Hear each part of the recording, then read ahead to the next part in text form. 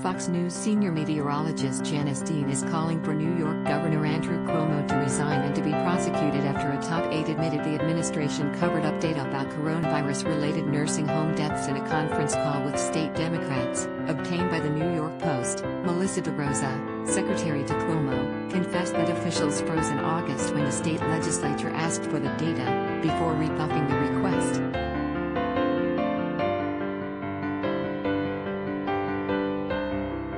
Among those deaths are Dean's own father and mother-in-law, who died from COVID-19 in March and April, respectively.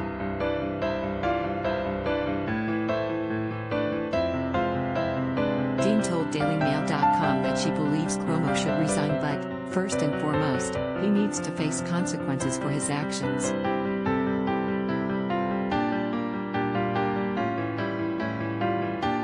There has to be some accountability in the form of an investigation, she said. One that is bipartisan, one that involves subpoenas, one that involves getting the governor, his health director,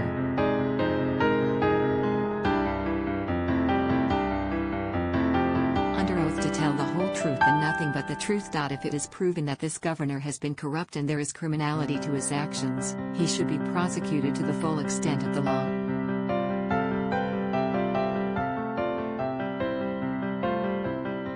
In the call, DeRosa told lawmakers that the governor's administration didn't release the full details of deaths in nursing homes because they were not sure how it might be used against, politically, by the Trump administration.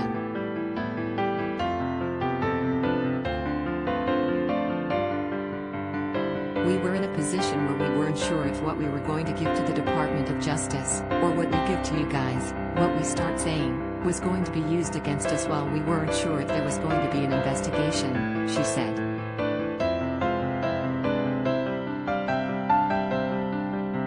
In January, a shocking report from New York Attorney General Letitia James' office said the state had undercounted the number of nursing home deaths by as much as 50%.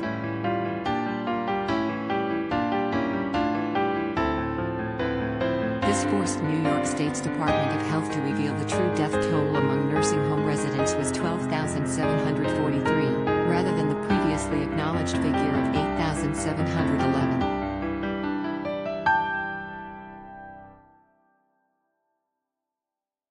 Previously, New York had only counted residents who died in nursing homes, and neglected to count 4,000 residents who were taken to hospital and died there.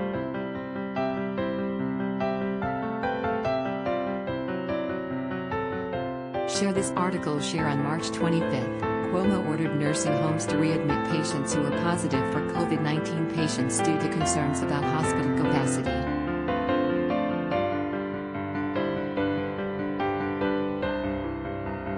He later reversed the ruling, on May 10, barring nursing homes from accepting COVID-19 patients without a negative test first.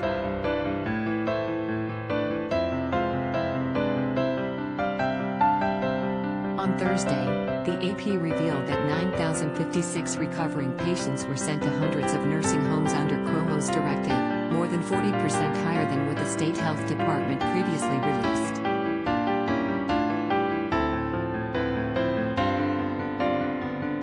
Dean said she believes that Cuomo should resign, but she doesn't want him to avoid facing any consequences by exiting his post quietly.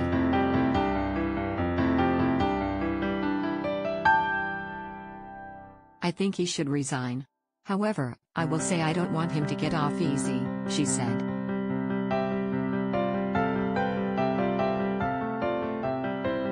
I think that would be the easy thing, is to have all of a sudden these people resign, like the Melissa DeRosas and his health commissioner, like they resign and they go off into the darkness and we never hear from them again.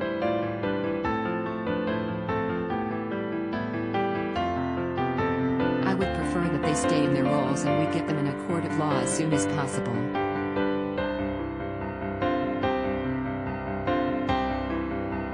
For Dean, the matter is a personal issue because she lost both her father-in-law and mother-in-law, Michael and Dolores Newman, to the virus.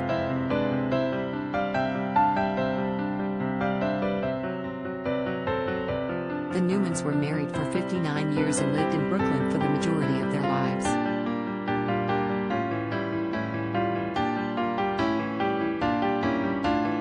In an editorial for Fox News, Dean said her father-in-law was the first of the two to become sick, in late March, and he passed away not long after.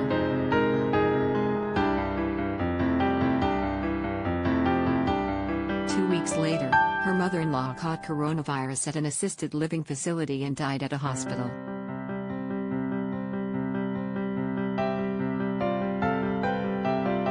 The reason I am vocal is because I'm trying to seek some kind of justice for my husband's parents and the thousands of other families out there, she said.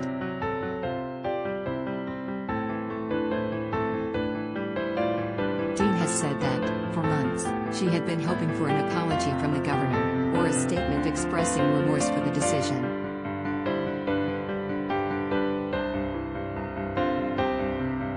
She referenced a statement Cuomo made last month in which he said, "But who cares?" 33%.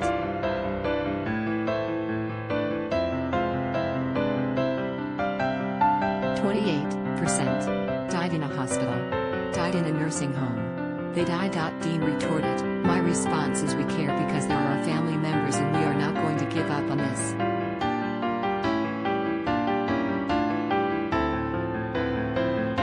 The New York State Assembly majority is now considering rescinding emergency powers granted to Cuomo to manage the coronavirus pandemic, according to a report from NY1.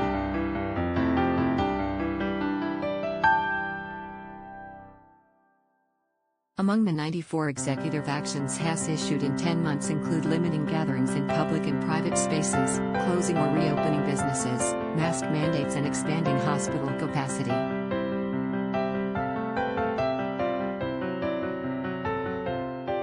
Dean said she hopes Cuomo's powers do get rescinded, but wonders if it is too little too late.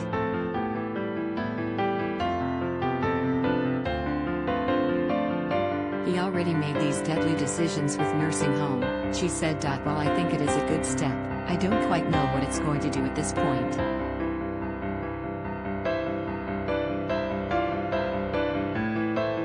But listen, anytime some Democratic leaders can get together to try to put this governor's power in check is a good day.